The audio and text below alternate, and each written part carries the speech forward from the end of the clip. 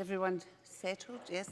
The next item of business is the debate on motion 17000 in the name of Patrick Harvie on a Green New Deal for Scotland. Can I ask those who wish to speak in the debate to press the request to speak buttons? And I call on Patrick Harvie to speak to and move the motion for up to 8 minutes. Thank you, Presiding Officer. I'm very happy to do so.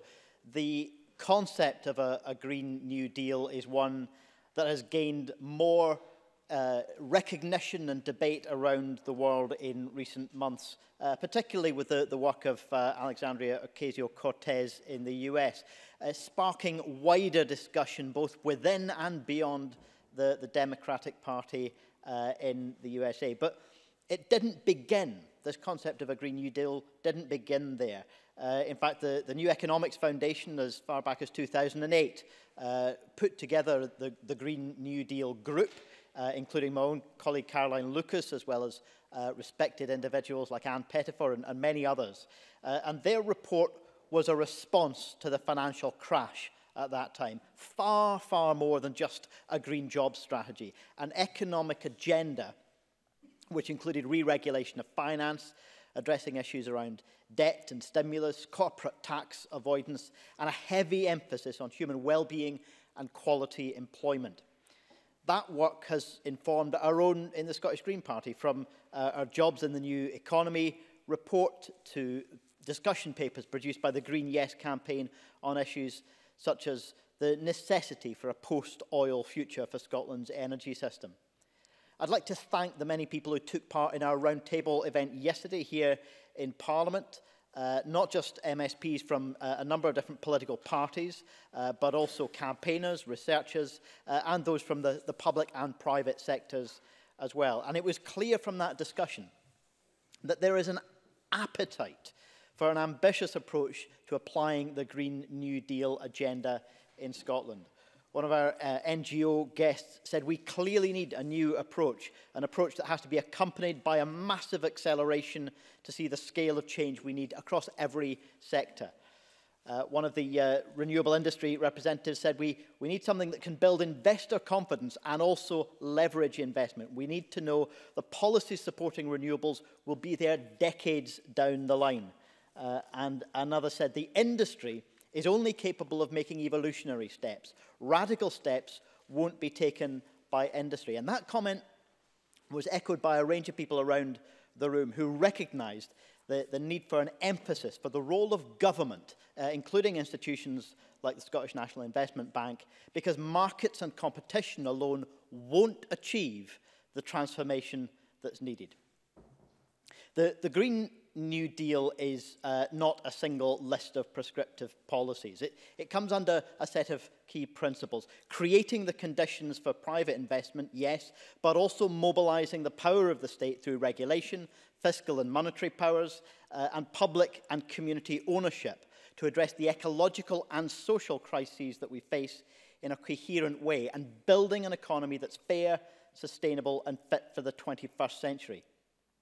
Taken together with the concept of a just transition, I think this offers a clear platform, not only to achieve the radical and rapid economic transformation that's needed, but to ensure that it works for everybody. Now, this concept will apply differently in different contexts.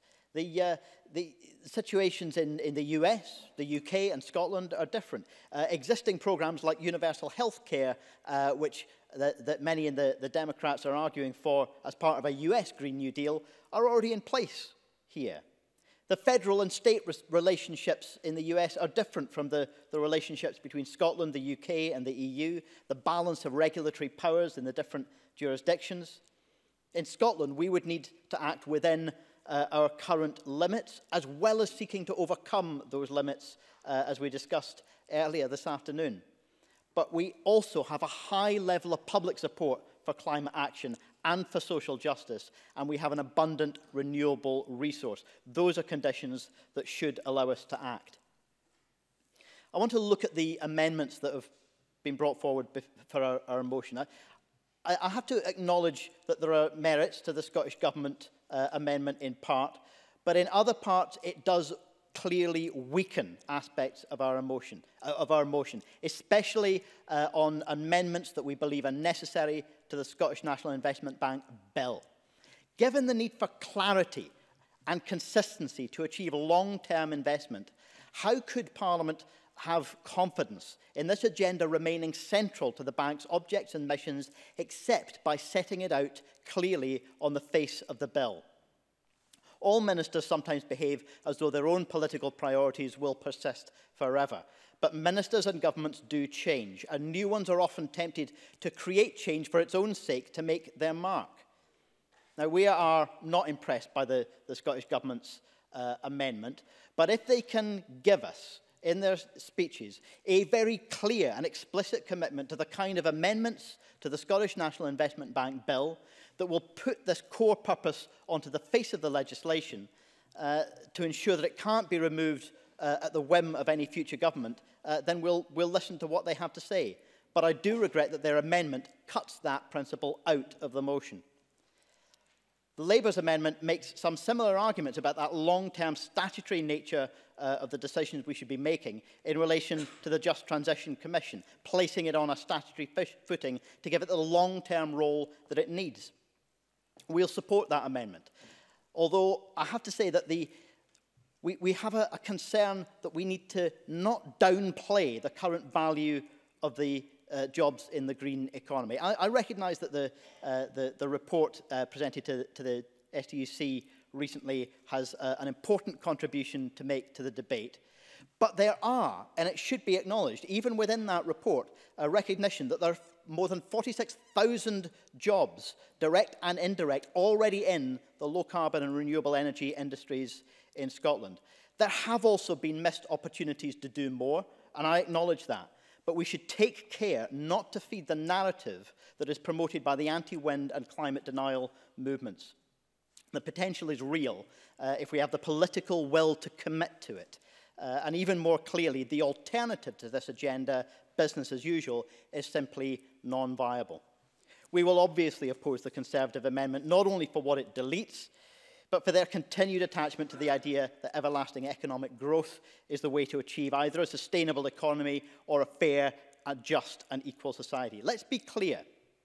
The right-wing agenda of growth-obsessed free market capitalism is what has brought about the multiple social, ecological and economic crises. The ideas which have brought us to this point cannot be expected to offer the solutions that are necessary to the problems that they've created. Presiding Officer, we're in a moment of recognition, I think, of the scale of change that's needed, not just in deploying new greener technologies like renewables, but then the need to reject the idea that our current economy can continue while individuals are told to make different consumer choices. Individual choices matter, but if we make those choices within the context of the economic status quo, with corporations given a free pass to keep extracting and hoarding wealth, and governments prioritising immediate growth over long-term survival, we will fail. The Greens are not willing to watch that failure, and increasingly the wider public isn't willing to watch that failure either. We put forward the concept of a Green New Deal and encourage all parties to embrace that opportunity positively, and I move the motion in my name. I call on Rosanna Cunningham to speak to and move amendment 17000.3 for up to 6 minutes. Thank you, Presiding Officer, and I welcome today's opportunity to debate enhanced mechanisms for the transition to a carbon-neutral Scotland.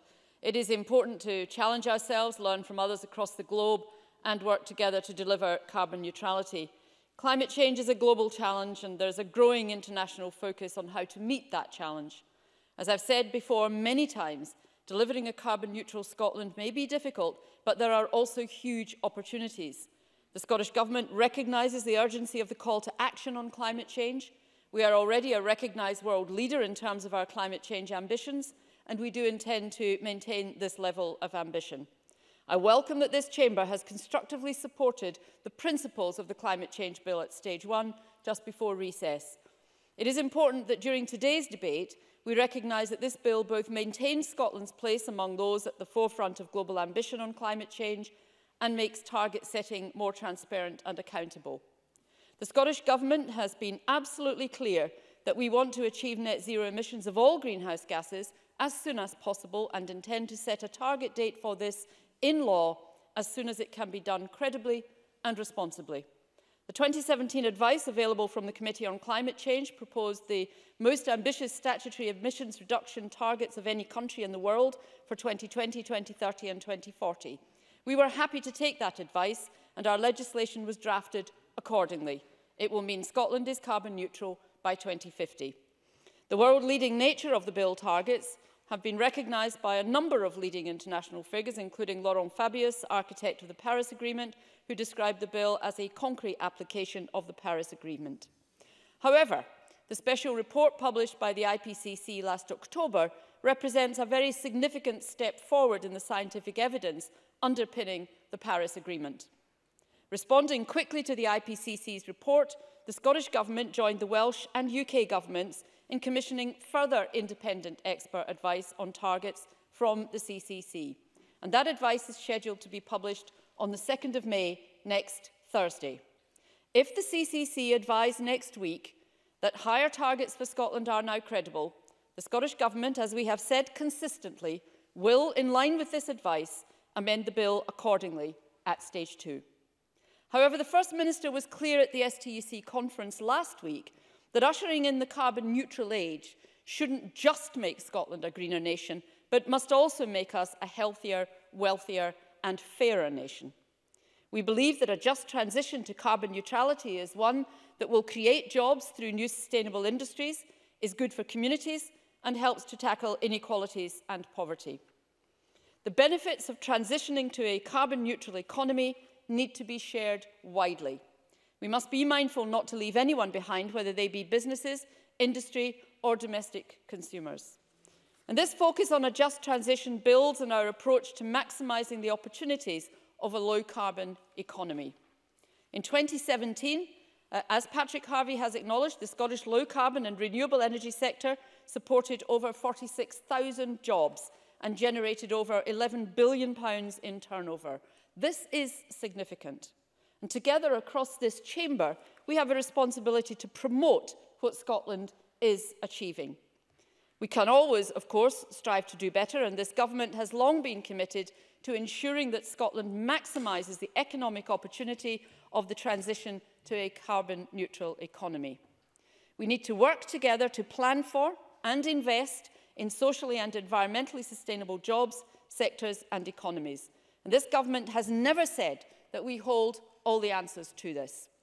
We've been open to advice, sought the opinion of others, and looked widely at best practice. That resulted in the establishment of the Just Transition Commission. We were the first country anywhere to do this. The Commission brings together 11 independent members and is chaired by Professor Jim Skee. The remit is to advise on continuing the transition in a way that promotes social cohesion and equality. Work started in January, and independent advice on the opportunities and challenges of moving to a carbon-neutral economy will be provided within 2 years. And I hope that the Chamber will support the proposal of a Scottish Green New Deal to secure the economic and social benefits for everyone of delivering our climate change targets. The early core principles of the Green New Deal, job creation linked with decarbonisation, tackling inequality within communities and ensuring access to finance to accelerate the transition, are not new. In fact, they are consistent with many of this government's policies and our programme. I look forward to hearing views from across the Chamber on these areas today. We are listening, and if we need to reshape or refocus existing activity to maximise the benefits for Scotland, then we will. However, of particular interest to me is the views of members on the additional regulatory, fiscal and monetary powers that the Scottish Government would need to implement such a new deal fully.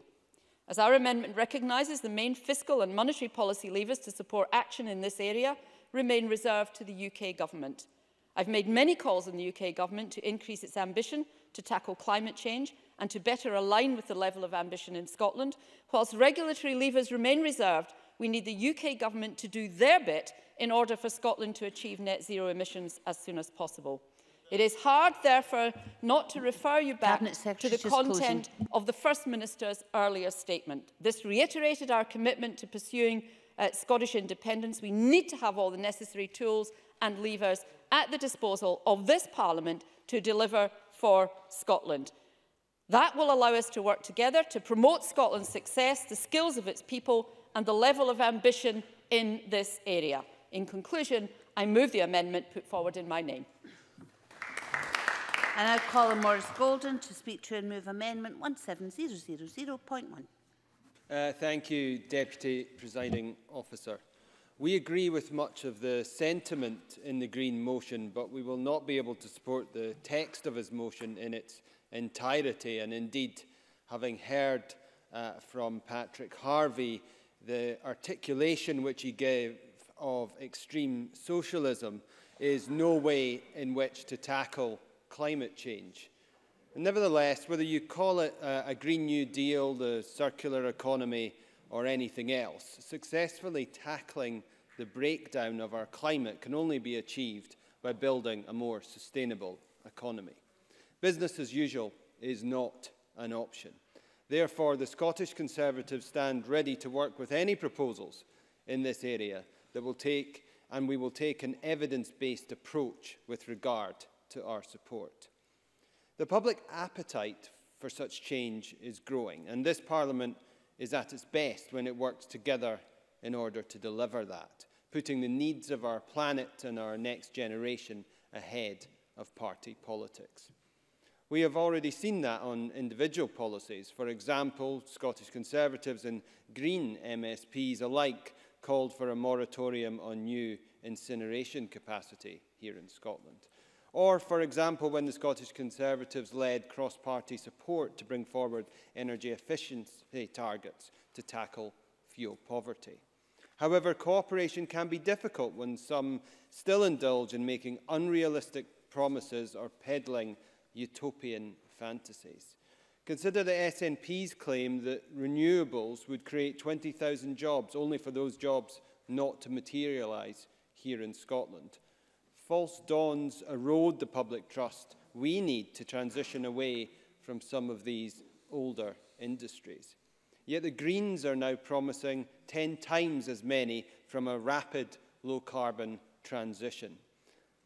With livelihoods at stake, many in the North East in particular, but indeed across Scotland, will be sceptical of such claims and will wonder how these fanciful scenarios will work in the real world. Yes. John Finney. Thank you. I'm grateful for the member taking an intervention on that point. What does the member have to say about those who worked in the solar industry who overnight saw the UK government's policy erode that industry? Maurice Golden. Well, temporary market interventions are to be welcomed, but ultimately renewables and the business case for any intervention in climate change must stack up, and I would urge the member to think about the economic realities of today and using the business case that we have to make the case for the circular economy. But I appreciate that is something that is often lost on the Green Party. And that can be seen in their actions in consecutive budgets. Each time, the Greens could have pressed for transformational environmental policies in order to back the SNP, but instead, all we got was a tax on people driving to work. But I do welcome the ambition of both the UK and the Scottish governments. The UK government is a world leader in tackling climate change and transitioning to a sustainable economy. Greenhouse gas emissions are down a quarter from 2010, while the share of our electricity needs from renewables is up from just under 6% in 2009 to a third now.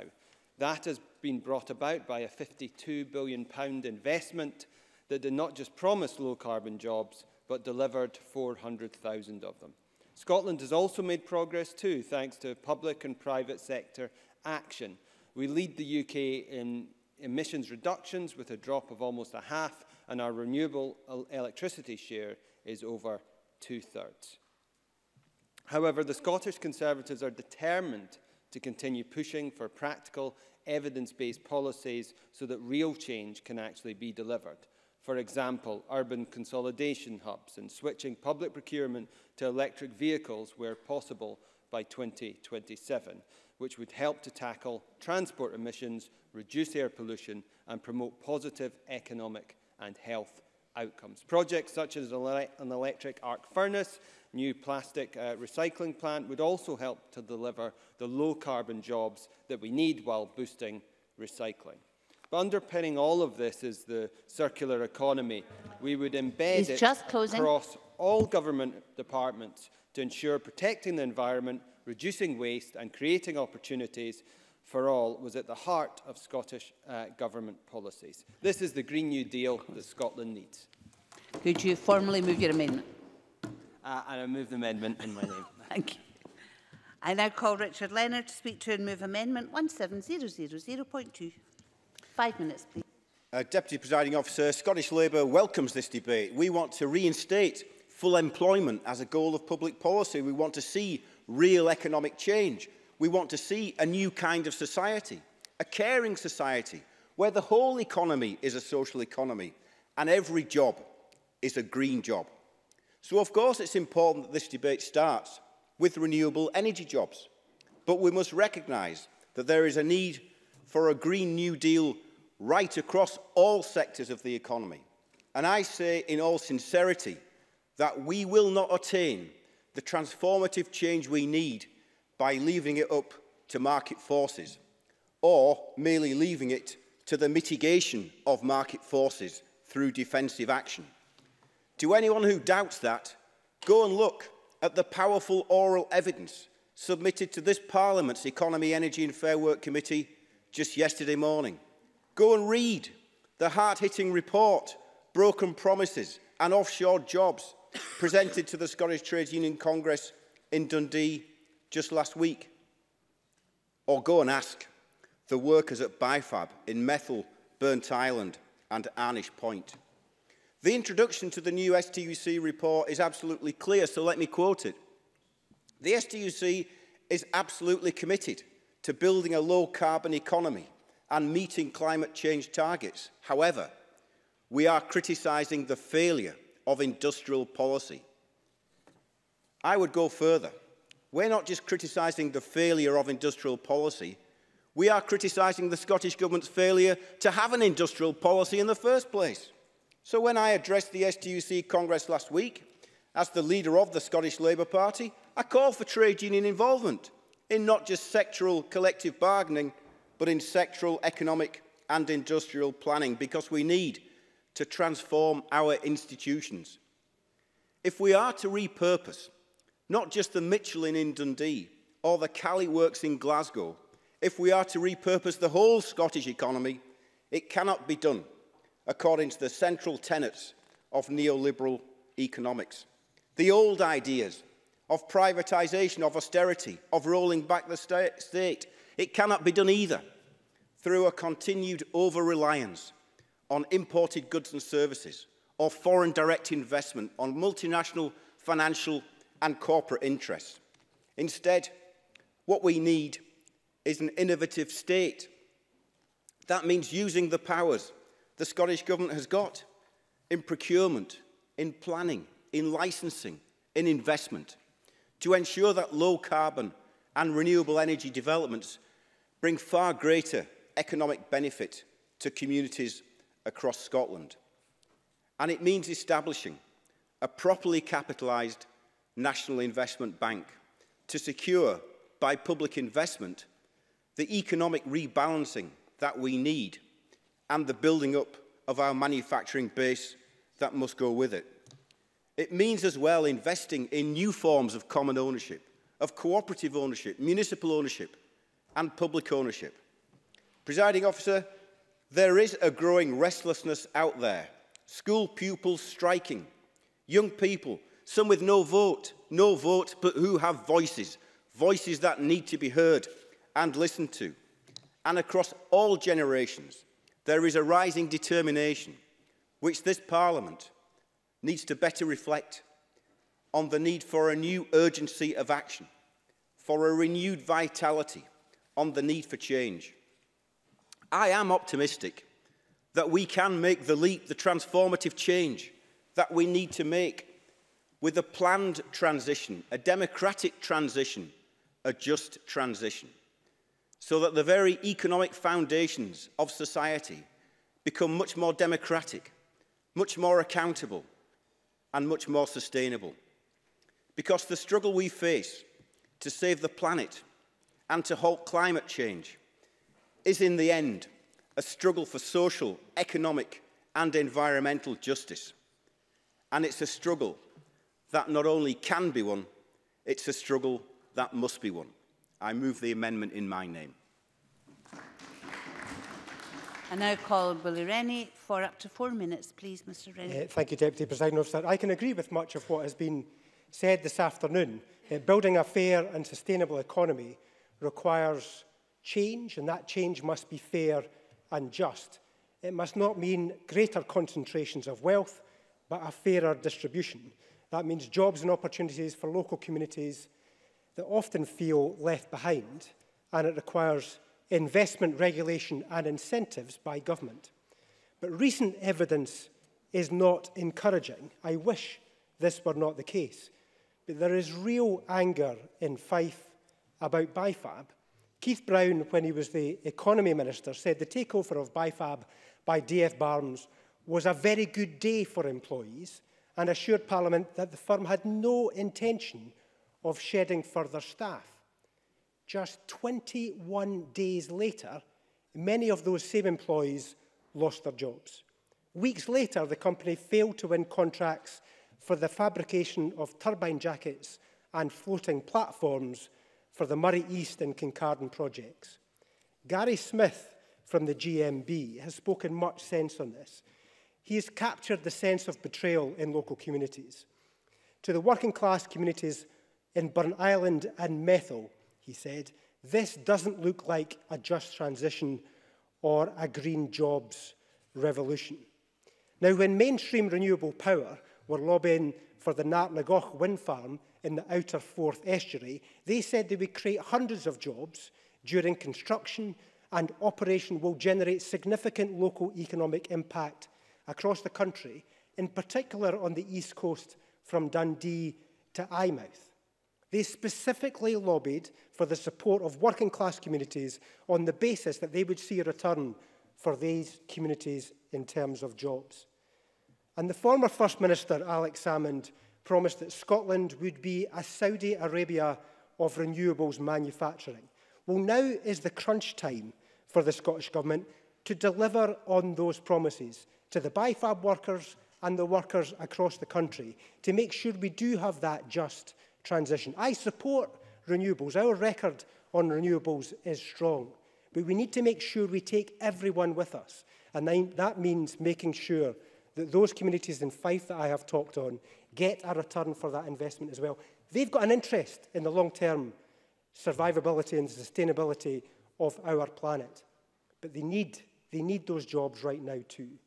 Today's debate enshrines the importance of building a fairer and more equal society while transitioning away from carbon-dependent industries. Liberal Democrats have consistently forced the pace in countering climate change threats. In government, we've got a very proud record, from nearly tripling electricity from renewables to making more than 1 million homes warmer and cheaper to heat, and securing an ambitious EU-wide agreement on tackling climate change. We delivered in the face of almost daily battles with the Conservative Party in government. And today we oppose the opening of a new front in carbon-based fuels with fracking, just like we opposed the Scottish Government's proposed subsidy for the open cast coal industry. And we oppose the SNP plans to slash air passenger duty too. And we are urging the Scottish Government to get a grip of its waste strategy, which only yesterday was heavily criticised by a report that highlighted the problem with 1 million tonnes of waste. How on earth can it be meeting our environmental obligations to send Scotland's waste to England for landfill? It shows that speeches in this chamber are insufficient to tackle climate change. It is actions that count. Thank you very much. And I call Mark Ruskell to be followed by Stuart McMillan. Thank you, Presiding Officer. It's very clear that we're now standing at the crossroads in the climate emergency. And there is an ambitious path we can take with vision, courage, dynamism, and a commitment that we leave no one behind in the transition that is necessary.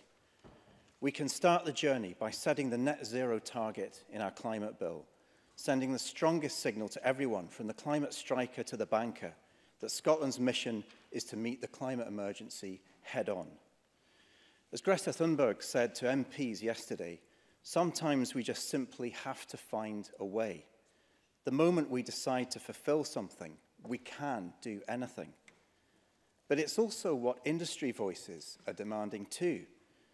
Aviva have said that a net zero target would give us the confidence we need to scale up investments and help deliver a zero carbon economy. So the Scottish Government needs a clear vision, mission and confidence to tackle the climate crisis, even though the solutions cannot be mapped out with certainty by either the UK Climate Change Committee or this Parliament. It's a change in mindset that is needed across the whole of government in tackling this challenge. Setting the net zero target is the first step, but a Green New Deal is essential to enable the industries to make the big transformative leaps into doing things differently and better. The economist Keynes said that it is not the role of government to do things which individuals are doing already, but to do those things which at present are not done at all. And there lies the strongest tool in the box that we have to drive transformation and transition. The state has provided the foundation for our biggest breakthroughs. The technology behind the internet, the iPhone, pharmaceuticals have all come from a confident, risk-taking state, investing in innovation to not just fix markets, but to help create entirely new ones. Leading industry voices came together in Parliament to discuss a Green New Deal yesterday. They've a thirst to deliver the change, but what they cannot do alone is develop the solutions to the climate crisis when they are at their most risky stage of development. And this is where the Scottish Government must up its game, starting with a stronger national investment bank, with a clearer statutory purpose, alongside a bolder public energy company set up to share directly in the financial rewards of progress. Simply hoping that the free market will find a path on its own when fossil fuel corporates are investing over $200 million every year in climate change lobbying is naive at best. Government needs to lead the mission with an energy policy that is not based on simply more of everything. If the Scottish Government funds an oil and gas technology centre, then its mission can only be decommissioning and transition, not gunning for every single last drop to be extracted by 2040. One tragedy of the BIFAB situation, mentioned already by Willie Rennie, is that the state did not take a direct stake earlier in the offshore wind supply chain. Instead, we have yards at Methil that have sat waiting for much-needed private investment that never came, affecting the competitiveness of the company. Government must take the lead in growing markets where we have an advantage such as wave and tidal technology, while championing new low-carbon opportunities that aren't even off the drawing board yet. We can draw inspiration from history and from great doers like Tom Johnston, who wielded the transformative power of the state to deliver our first great renewables revolution.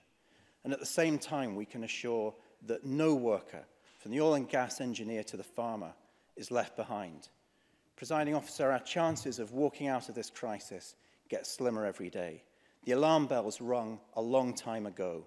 It's time to get up and run. It's time for a Green New Deal for Scotland that tackles the climate emergency, creates hundreds and thousands of jobs across Scotland, and makes Scotland a fairer, more equitable nation. Thank you. I call Stuart McMillan to be followed by John Scott. Thank you very much, Presiding Officer. Presiding Officer, I welcome this debate and I thank the Greens for bringing it to the Chamber this afternoon. The Greens and my party share a number of common goals as well as also some differences.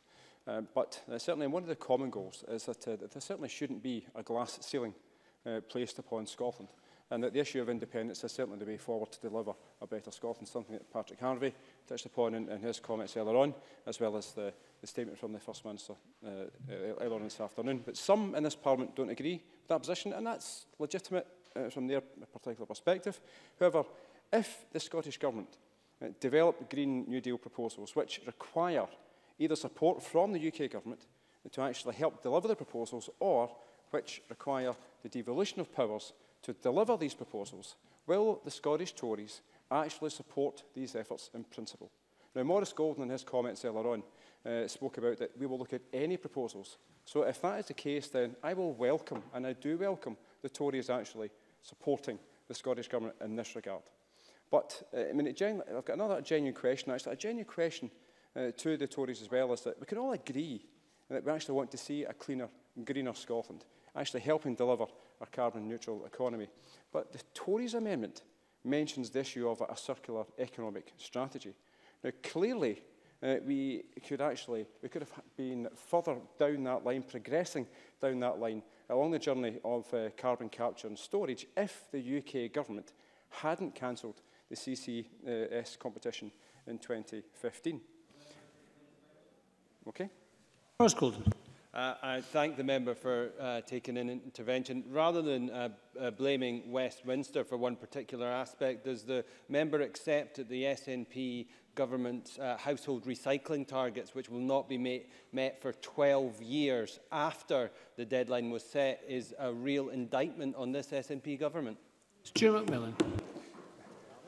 What I do accept, Mr Gordon, is the fact that this Parliament doesn't actually have the full range of powers to deal with many of the issues that Scotland actually has to address. I also want to touch upon something else that Mr Gordon commented on. I wonder how the Tories explain nuclear waste in the circular economy regarding the environment as well as the economy. I mean, storing the waste is not something that I'm sure that the vast majority of the population see as a positive product. I'm not sure if the Tories recognise that the circular economy is actually one of the headline themes of Scotland's Manufacturing Action Plan. It sits alongside skills, innovation and all of the other things that you'd expect to find in a manufacturing plan. Now, Presiding Officer, as the Cabinet Secretary highlighted in her earlier comments, the Scottish low-carbon and renewable energy sector supported over 46,000 jobs and generated over £11 billion in turnover in 2017.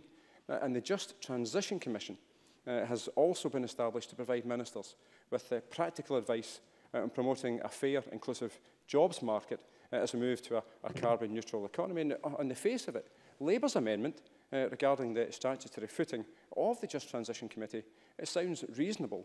However, surely they will agree that the best course of action is to actually wait for the Commission to report back and base the decisions on what's needed for subsequent years. Now, I'm sure that they will also agree, so I'm just about to finish it, I'm sure they'll also agree that the landscape might have changed, it might be different in 2 years' time as compared to now, thus that the Commission might not be the most appropriate body for that work that's actually required. But then, Presiding Officer, the Just Transition Commission is an important addition to working to deliver a carbon-neutral economy, and I welcome a constructive dialogue being a central pillar to its approach. I'm also conscious of the time, so I'll conclude by saying, Presiding Officer, I do want the Scottish Government to develop a Green New Deal policy which promotes an inclusive and sustainable economy that prioritises decarbonisation. Thank you very much. Thank you very much. Thank you very much. John Scott to be followed by Lewis MacDonald. Thank you, Presiding Officer. And can I begin by declaring an interest as a farmer and as a food producer? And while I agree with much of the sentiment of what has been said today, I would perhaps take a less radical and more cautious approach than the Greens and build on what we have, always bearing in mind that Scotland has responsibility for only 0.1% or 1,000th of the world's greenhouse gas emissions. However, what we can do is offer leadership as well as play our full part, but note that every option costs money. And the financial memorandum from the Climate Change Bill currently before Parliament guesstimates that a net zero target by 2050 will cost £13 billion. So who will pay for the transformational change that is likely to be required to take us to a low-carbon economy? Much is made of the opportunities for innovation, about the potential to create hundreds of thousands of new jobs by WWF and others, and it's certainly an objective I would like to see fulfilled, but I just don't think it's going to happen. I'm afraid I've really pushed for time, Patrick. I'm really sorry. Look at our onshore and offshore wind development, our most successful low-carbon industry, which so far has only provided less than 10,000 jobs in Scotland. So to develop completely new industries not yet thought of that are going to deliver a jobs bonanza of almost 200,000 people, while a laudable aim, is not one yet supported by the facts or experience of Scotland's track record as far as I can see. So if innovative and start-up companies are unable or unlikely to provide, with the best will in the world, to provide the investment to create or sustain tens of thousands of new jobs, the knee-jerk reaction here in Scotland has always been to look to government to do so.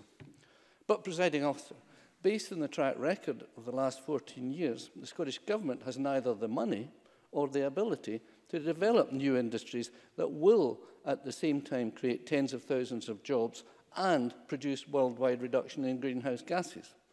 Put simply, Scottish Government capital investment monies are and will be and should be used to build new hospitals, new schools, new roads, railways and housing, etc. And Cabinet Secretary Derek Mackay never tires of telling us that there's not enough money to do that. So, the question remains, who's going to finance necessary infrastructure changes? And the answer is those with the research and investment budgets, namely current fossil fuel energy providers, for one, as they transition to providing energy in a low-carbon way, and Scottish Power is a shining example of what I mean. Similarly, for transport, existing train, bus and car manufacturers will, in reality, be the deliverers of real change. As Simon French cogently argued in the Times on Saturday, it will fall to private sector groups to build the infrastructure necessary for a low-carbon economy, to which we all aspire today. The same will be true for agriculture, and it will be landowners and land managers and farmers who will have to provide the capital, supported by a more holistic appraisal of what agricultural land delivers, to create a low-carbon rural economy. Maurice Golden's amendment helpfully points us in the direction of a circular economy, again building on what we have and those who are already doing the business continuing to do so in a low-carbon way. So, Presiding Officer, it will be for the Government to declare its level of ambition, following advice from the Climate Change Committee, to responsibly set achievable targets, which will in large part be delivered by the private sector. Of course, local authorities and health boards and other agencies of government will have a part to play, but the big shift in innovation to a low-carbon infrastructure in energy provision, to a low-carbon agriculture, to low-carbon transport will come from the private sector, and we must encourage the private sector to do all they can by creating a fiscal climate here in Scotland that encourages them to deliver the better future that we all seek. Thank you. Thank you. And I call Lewis MacDonald to be followed by Fulton McGregor. Thank you very much. The motion before us today refers to our rapid and just transition. And as Richard Leonard said, most of us will sign up to that. The challenge is how to strike the right balance between speed and fairness in that transition. Getting that balance right is vital for many sectors of our economy and for the jobs and livelihoods of those who work in them. It is particularly important that we get the balance right from the point of view of our energy industries and energy workers. North East Scotland has one of the largest concentrations of energy expertise anywhere in Europe. Aberdeen, the oil capital of Europe for the last 40 years, aspires to be the energy capital of Europe for the next 40 years and beyond. How to make a just transition is therefore not an abstract issue. It is a matter of vital and personal interest to tens of thousands of people in the area I represent, and indeed across Scotland. Briefly. Mark Ruskell. Giving way. Would you not acknowledge then that it's important that if you're going to set up an oil and gas technology centre, that becomes an all-energy technology centre that actually addresses the needs for emerging technologies, including renewables? Lewis MacDonald. It was right to make that point, and that is what the Oil and Gas Technology Centre is, as I'm sure when he visits it he will find out that they're doing very many, very good, innovative things in renewable energy offshore. And I'm glad he mentioned it because it's not on my list, but it is a critical area of energy transition. But other big steps have already been taken. Aberdeen has the largest fleet of hydrogen buses in Europe. The world's largest wind turbines generate power in Aberdeen Bay. the largest domestic district heating scheme in Britain, has cut both carbon emissions and fuel poverty for thousands of council tenants, and Aberdeen Renewable Energy Group provides an outstanding model of municipal leadership in working towards a low-carbon economy. Indeed, Aberdeen Bay is only one of a large and growing number of wind farms in the North East, onshore and offshore, while the Aiken project at St Fergus has the potential to lead Britain and Europe in enabling carbon capture and storage in the North Sea. Now, those many projects are not crowded into the North East just because we have innovative universities, enterprising councils and a world-class workforce, although all those things are true. Those projects are here because we have energy industries and energy workers who have been delivering for a generation, working in some of the toughest environments in the world and developing successive new technologies to overcome technical challenges which would once have been seen as insurmountable. Public policy and expectation now look to our energy industries and energy workers to make different things happen. Those industries and workers are already adapting, seeking to deliver both low-carbon energy and successful carbon sequestration in those same challenging offshore environments. The choice we have to make now is whether to seek to deliver energy transition through partnership with the energy sector and energy workers, or in opposition to existing energy businesses and those who work there. We should choose to develop a strategy to deliver real change, not simply to virtue signal at the expense of the people who work in our energy industries. Labour is clear that we want real change, and we want to deliver it in partnership with workers in energy. We need to see real action by Scottish and UK government ministers to secure real jobs in the renewable energy sector as an essential precondition of a just transition for our existing energy workforce.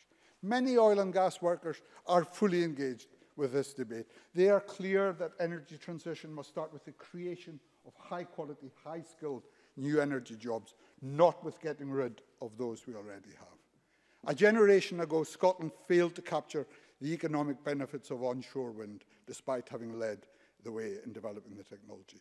We must not let that happen again. Government must find new ways to secure those future energy jobs, and it must do so in partnership with our people who work in the energy industry. Thank you. I call Fulton McGregor to be followed by our closing speeches. Claudia Beamish. Fulton McGregor.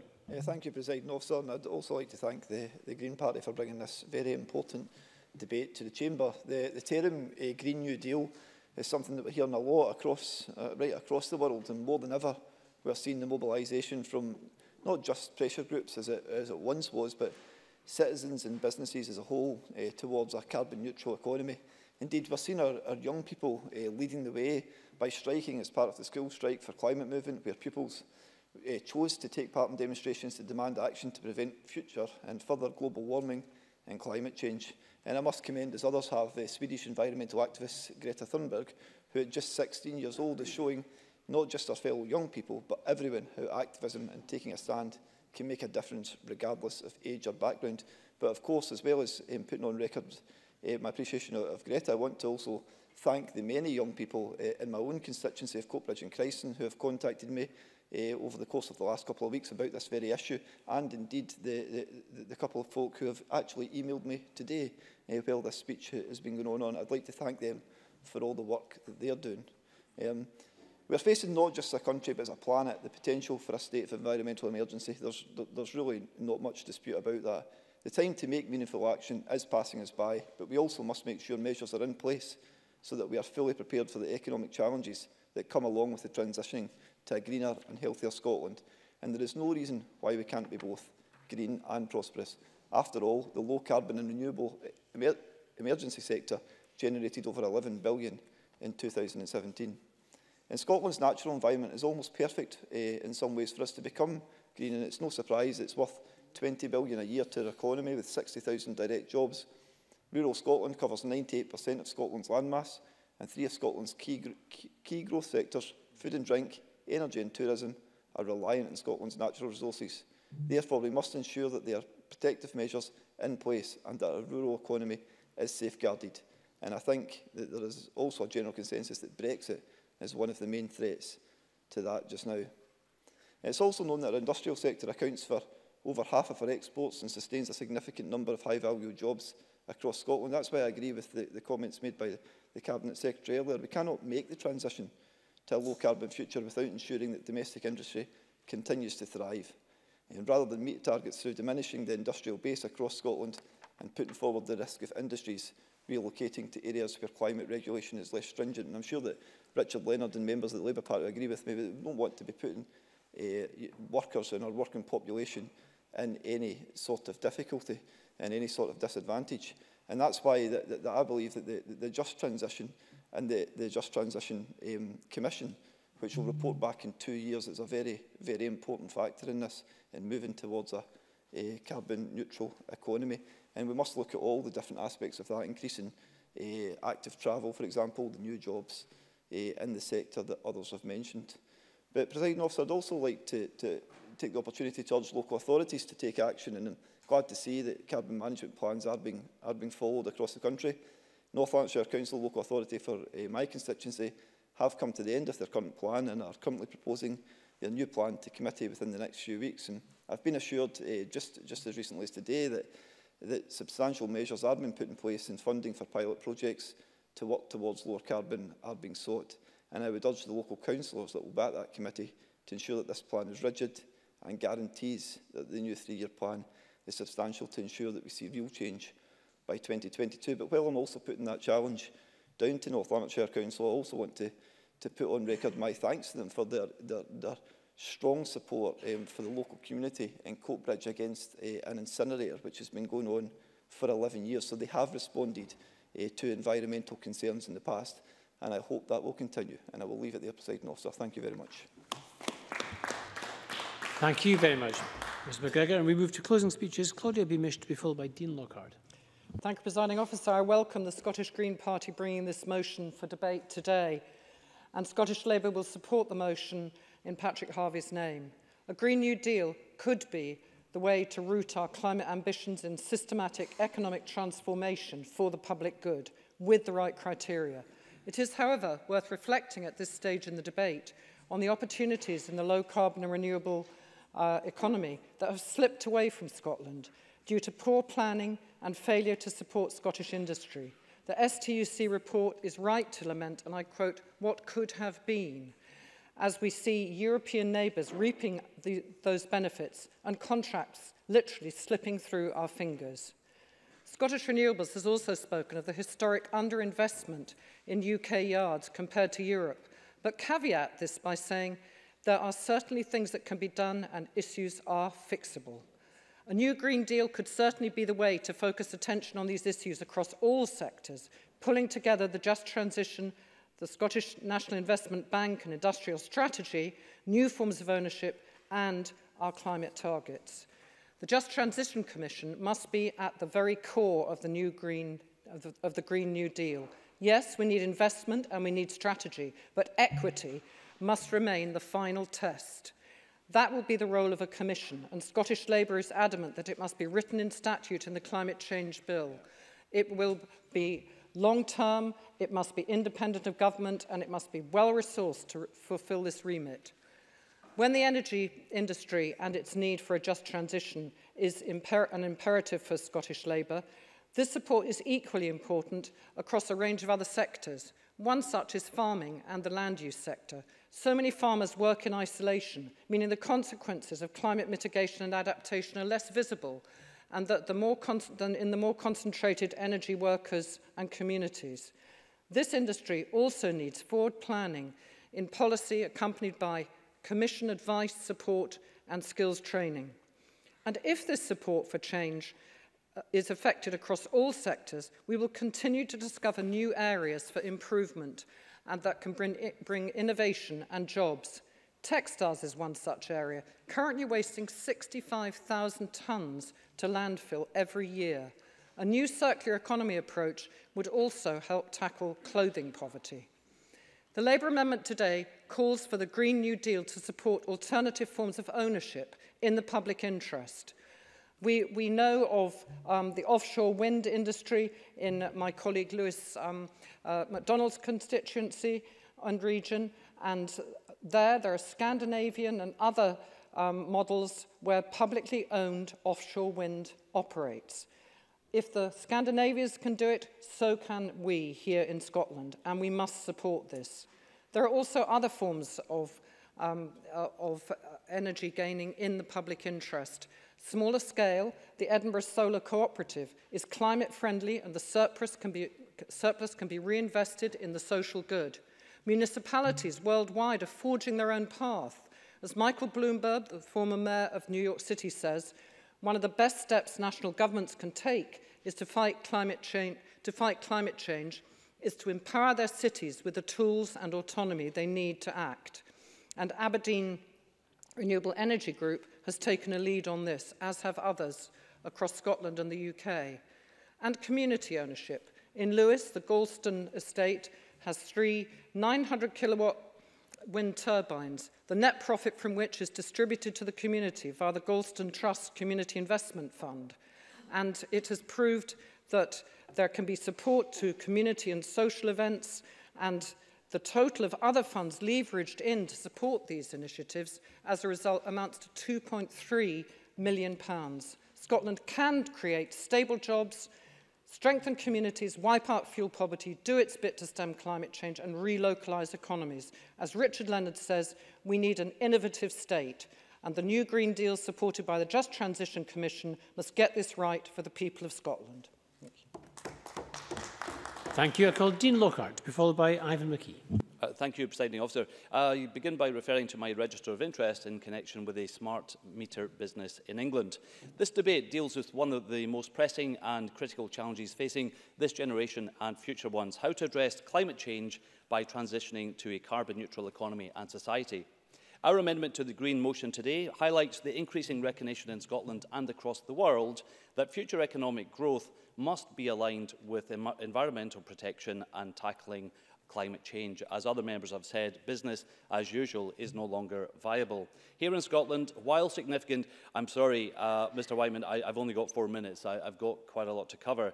Here in Scotland, we have made significant progress. Emissions are down 49% in the last 30 years, but progress has been mixed over sectors and more robust action is required to deliver the transition. Whether we call this transition delivery mechanism a new Green Deal or otherwise, the transition to a carbon-neutral economy will require a whole-of-government approach. It will require investments of unprecedented scale, a fundamental review of the skills and training necessary for the future workforce, a balance between energy security and energy costs, and that transition must be delivered in a structured, coordinated and just manner so that no one is left behind. The reality is, Presiding Officer, there are already in place a number of delivery mechanisms that can help achieve these outcomes. The UK Government's industrial strategy has made clean growth a central part of its sustainable economic policy. It provides the massive scale of investment required to support the transition, with £37 billion of investment available to promote sustainable economic growth.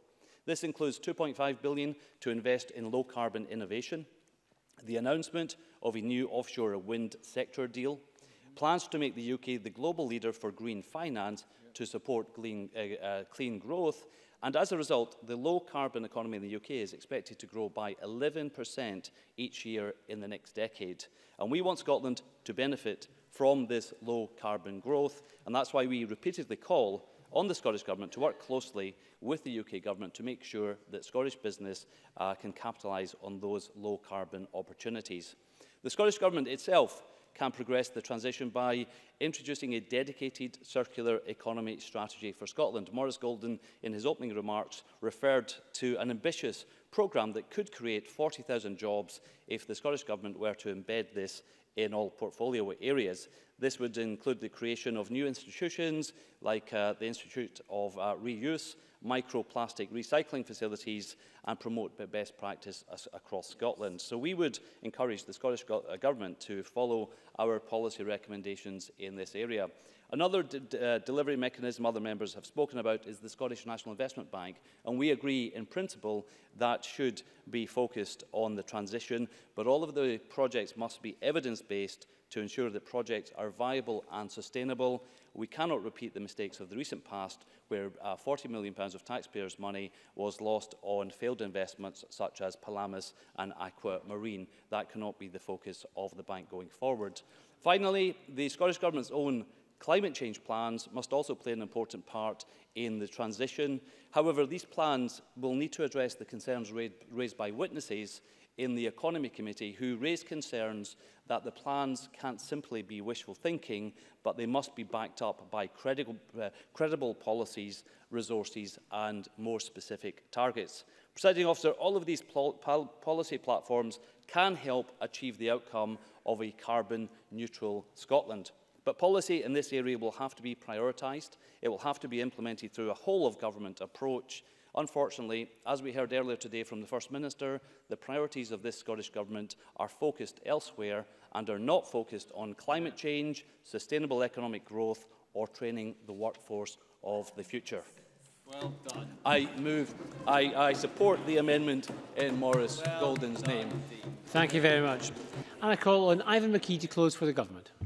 Thank you, Presiding Officer. Today's debates covered many of the opportunities the transition to a carbon-neutral economy offers. And in addition to tackling climate change, Scotland's ambition to drive down emissions can help us achieve social and economic gains, including increasing investment, creating employment and tackling inequality. We want to continue this debate we've had today in the weeks and months ahead, focusing on the challenges and very much on the opportunities this presents to Scotland. And the issues discussed today are not new, and we should acknowledge the significant progress and achievements already made. Scotland has a well-deserved reputation for recognising and tackling climate change and for demonstrating a proactive approach to innovation across the green economy. The Scottish Government has provided significant investment to businesses, communities and the public sector through a suite of low-carbon support programmes, which include our low-carbon infrastructure transition programme, as well as our community and renewable energy scheme.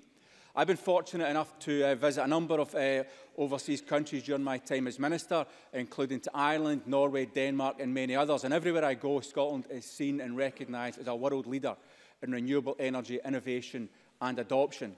Provisional figures show that the equivalent of almost 75% of Scotland's gross electricity consumption was from renewable sources in 2018, an increase from 70% the year earlier, another record year. And over £18.5 million in the last year has been paid in community benefits by the renewable energy sector to local communities across Scotland. This money has been transformational to some communities, allowing them to support a number of social and economic projects. Scotland's already a global leader in floating offshore wind, with Hywind, the world's first floating wind farm located off Peterhead. And I just want to comment on Richard Leonard's comment about the evils of FDI. Equinor has put the money in to get the Hywind project up and running, and the value of FDI is something that needs to be included. We're investing not only government money, but also with others who have technology and investment to make Scotland's renewables energy sector all it can be. I don't have time for that, unfortunately. We are committed to maximising the offshore wind sector in Scotland, and the Finance Secretary Derek Mackay will co-host an offshore wind summit with UK Energy Minister Claire Perry at the start of May. Decommissioning presents another distinct and clear opportunity for innovation, growth and economic development, and the Scottish Government wants to ensure that the infrastructure is in place to allow the world-class Scottish supply chain to continue to develop competitive capabilities. Our work through the Decommissioning Challenge Fund is providing direct support to the supply chain to ready it for the opportunities in decommissioning, creating growth and employment. And the Oil and Gas Technology Centre, as Mark Ruskell should know, is very much focused additionally on renewables and is a key part of that transition. And I suggest he goes and visits them in Aberdeen to understand what they're engaged in, as I have myself have done. The circular economy is also a priority. Yesterday I visited McRebar in Lockerbie and was very impressed with their innovative technology, using recycled plastics to manufacture roads. Creating the conditions for a successful and powerful circular economy means making it easy for businesses like McRebar to develop and roll out their technology here in Scotland and across the world. And I just want to comment on Maurice Golden's comments in his opening speech about the number of jobs. He talked about the great number of 400,000 low-carbon renewable jobs across the UK and how much a success that was. He'll therefore recognise that the 46,000 low-carbon renewable jobs in Scotland, a significantly higher percentage than that across the rest of the UK, is also an achievement of this Scottish Government. Turning to the Scottish National Investment Bank, the bank has the potential to transform Scotland's economy, providing capital for businesses at all stages in their investment life cycle and important infrastructure projects to catalyse private sector investment. The bill for the creation of the bank was introduced in February and will support the establishment of the bank in 2020. The bank will take a mission-based approach to investment, with Scottish ministers setting the strategic direction. This approach will help to create and shape future markets, support innovation and tackle socio-economic challenges. As the First Minister said in her speech to the STUC, supporting the transition to carbon-neutral society will be a key mission for the bank. This recognises the important role the bank has to play in supporting future low and carbon neutral industries and infrastructure and financing improvements to existing industries. We welcome the consideration of the bill that is now underway and will give careful consideration to proposals for improvement to the bill, and where changes can be made to ensure the bank is better able to meet the ambitions set for it. We will work with partners across the Chamber and beyond to deliver those. Presiding Officer, with our natural and human resources and our political will, Scotland is very well placed to not only lead the way globally on carbon neutrality, but to develop the industries and innovations that will help shape that future. We can do that to the best of our ability with the limited powers we have, but also recognise that to invest to the level required, we'll need control of all the economic levers in Scotland that can only come with the full powers of independence. Thank you. Thank you very much, Mr McKee. Can I just ask members, please, to keep the conversations down? Members are struggling to hear Mr McKee speak there. Can I call on Andy Whiteman to conclude this afternoon's debate? Andy Whiteman. Thank you very much indeed, Presiding Officer. And thanks also to everyone who's spoken in this debate. I welcome the broadly constructive tone, positive tone, I think, adopted by, yes, nearly all members in this debate. And despite differences in approach, it's clear that I think the Labour Party, the Liberal Democrats, the SNP and ourselves do share elements of this ambition, even if we disagree perhaps on some matters to do with urgency and emphasis. Now, a Green New Deal is not, as the SNP amendment claims, just a policy or a different set of interventions. It is a mission-driven, time-constrained and ambitious new economic paradigm. The mission is outlined in our motion. The timescale is set out there too.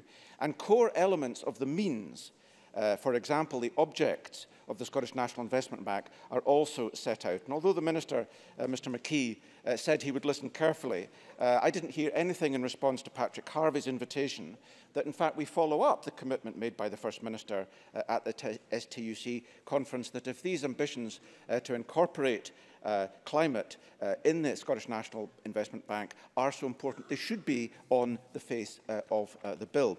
I will reflect shortly on contributions from members, but first of all, I thought I would highlight, as already referred to by Richard Leonard, a discussion that took place in the Economy Committee yesterday when we convened a roundtable to discuss recent events relating to BIFAB, wider questions around the offshore supply chain and what the future holds. Now, clearly, offshore and indeed onshore and all renewables play a key part and the core of any new Green Deal. But we have seen policy decisions made at a UK level historically that have meant we've missed much of the opportunity to become the world leader in offshore technology or wind technology or renewable technology in general. And so I recognise the disappointment that is expressed in the STUC report that's referred to in Labour's amendment relating to the opportunities we have missed historically to develop a stronger local economy around offshore. But although we have missed those opportunities, the key is how we move forward. Now, Willie Rennie also outlined the broken promises that government has made on renewables. But yesterday we heard from the chair of BIFAB and the chair of DF Barnes about their alleged difficulties in securing a contract for the Kincardine and Murray East wind farms, where a state-owned entity, the Spanish state-owned shipbuilder, undercut, made a loss-making bid of 35% and raised questions, therefore, about state aid rules. Now, the fact that other countries have, through state action on investment and procurement, supported the development of renewable technology and thus the economic benefits for workers and communities was highlighted as well. And so I think we need a much more joined-up approach in procurement, in the supply chain, and a much more joined-up approach between the Crown Estate, for example, who own the seabed and grant leases, Marine Scotland, who provide planning and licences, and by the UK Department of Business, who provide contracts for difference. So a Green New Deal means we need to learn from the mistakes of the past, but we need to move forward. Now, there's not been much discussion in this debate this afternoon about finance, but we have seen substantial billions of pounds made available in quantitative easing following the financial crash that didn't do anything to transform the economy and only enriched asset holders.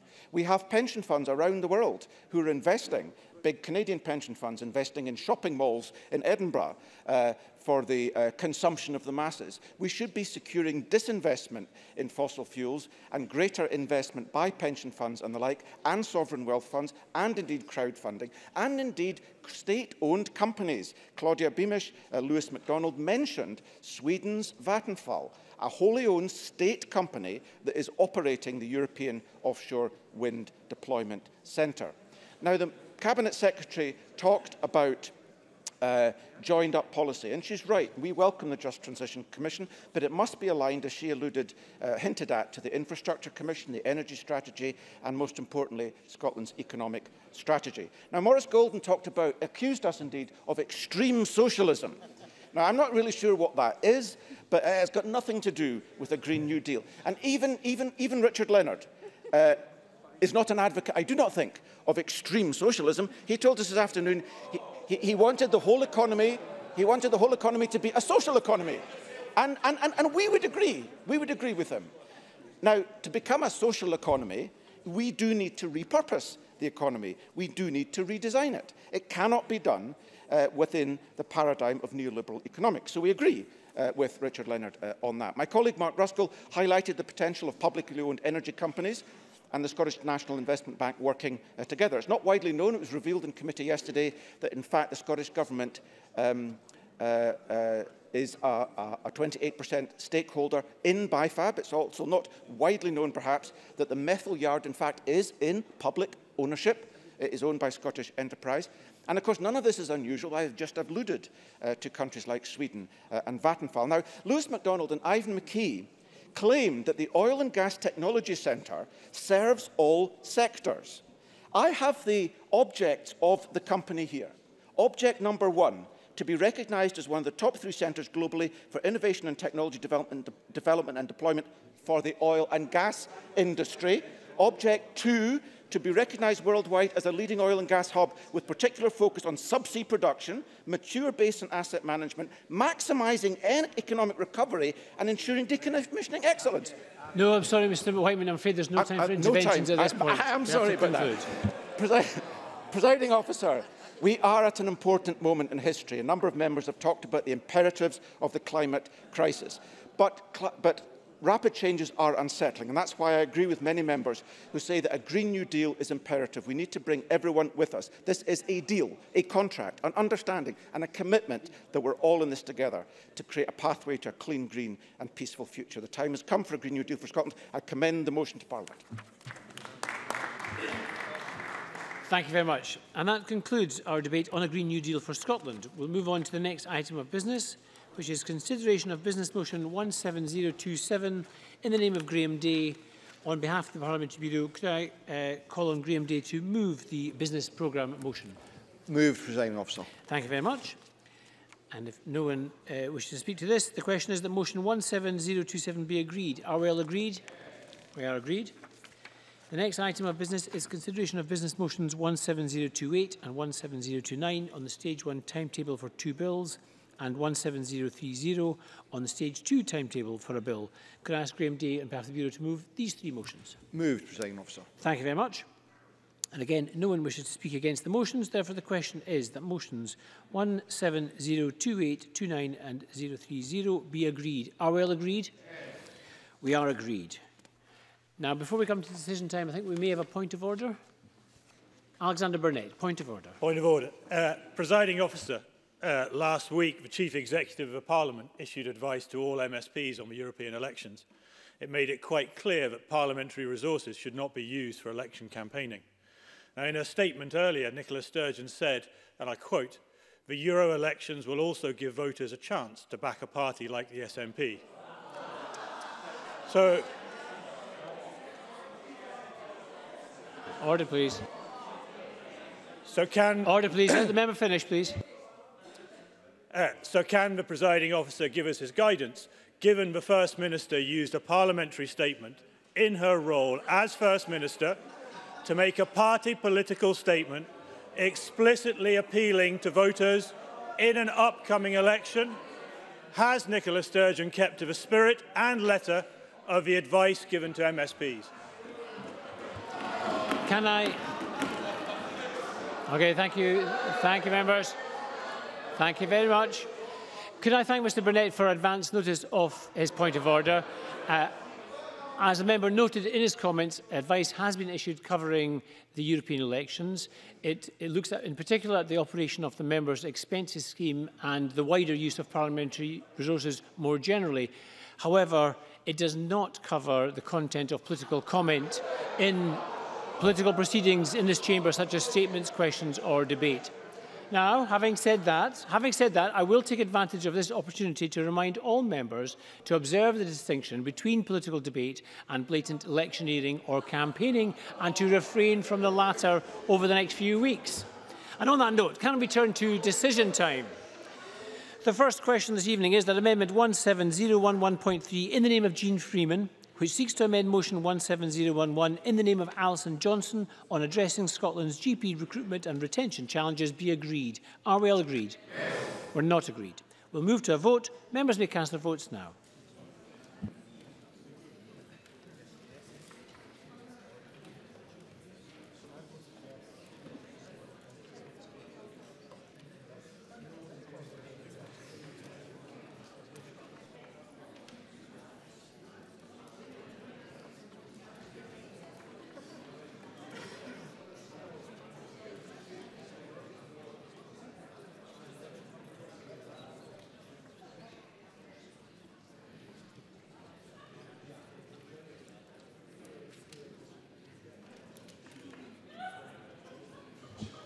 The result of the vote on amendment number 17011.3 in the name of Jean Freeman is yes 60, no 61. There were no abstentions. The amendment is therefore not agreed.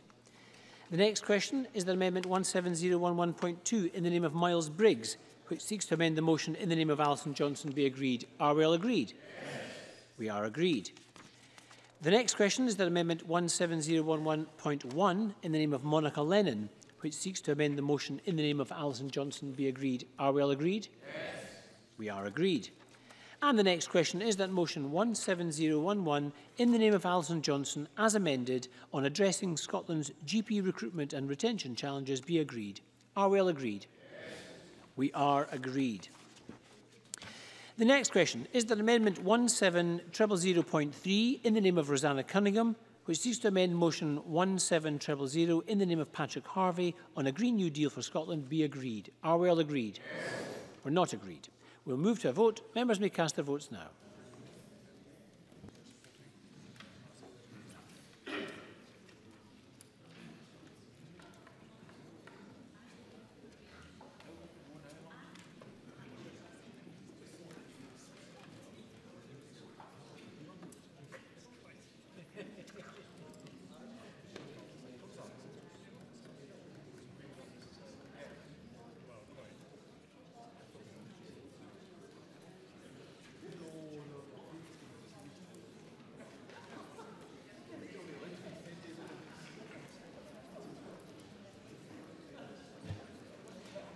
The result of the vote on amendment number 17000.3 in the name of Rosanna Cunningham is yes 61, no 60.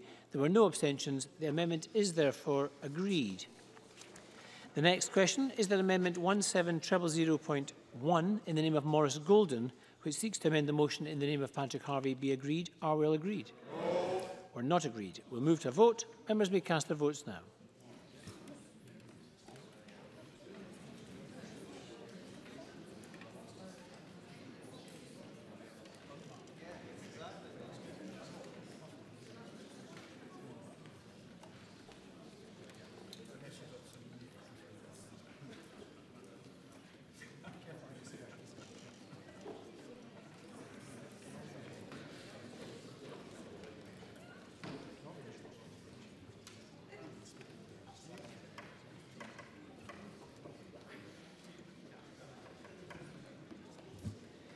The result of the vote on amendment number 17000.1 in the name of Maurice Golden is yes 29, no 92. There were no abstentions.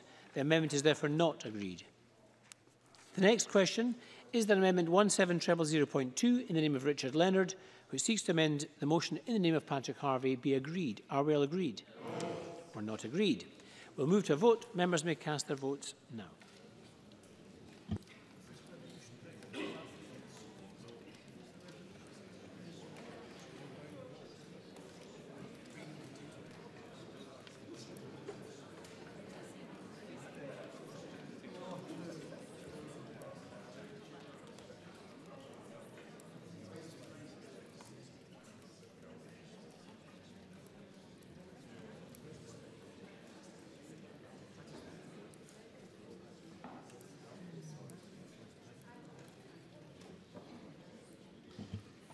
The result of the vote on amendment number 17000.2 in the name of Richard Leonard is yes 31, no 90. There were no abstentions. The amendment is therefore not agreed. And the final question is that motion 17000 in the name of Patrick Harvie, as amended, on a Green New Deal for Scotland be agreed. Are we all agreed? Yes. We're not agreed. We'll move to a vote. Members may cast their votes now.